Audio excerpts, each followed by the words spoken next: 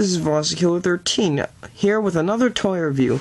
This is the 1971 vintage Hedorah toy, about 6 inches tall or something. I got this from friends, not on eBay. It's pretty rare. Of course, this is the last of the rare figures that I'll be reviewing. The rest will be a little bit more common.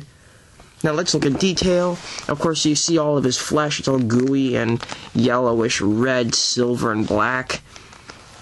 And he's got cracks on his head. And of course, he's got large, ovally eyes. This is definitely one of the weirdest toys I've ever had. Now let's look at size.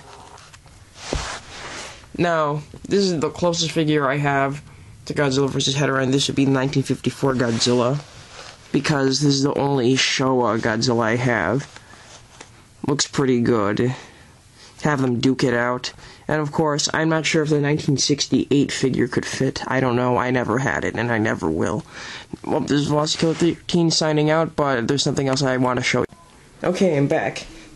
Well, you see that, well, this appears to be some regular Honey Nut Cheerios box, but note that my mother bought this in March.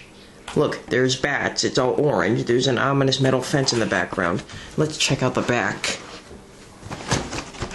Look, it's a Honey Nut Cheerios bee in the form of a jack-o'-lantern.